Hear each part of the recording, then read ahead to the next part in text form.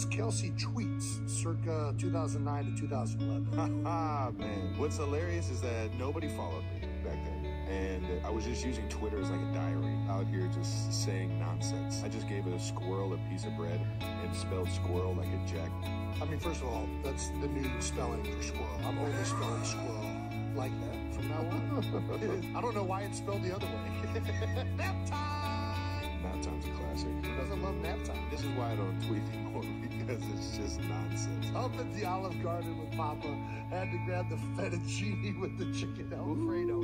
Schmack it. Olive Garden was one of my favorites. Olive Garden, Red Lobster. Cheddar biscuits? I could go there right now and my stomach up. Absolutely house those cheddar biscuits, little shrimp linguine, yeah, some chicken Alfredo.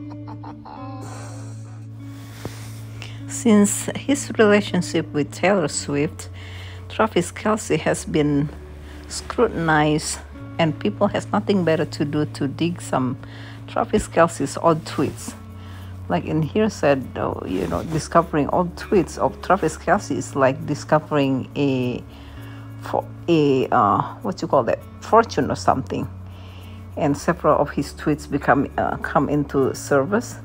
And I'm glad Travis and his brother Jason talk about it in their podcast and face it heads on, give us the answer what these people is talking about. And also even Whoopi Goldberg on The View mentioned about it, and she said to give this guy a break, to give Travis a break.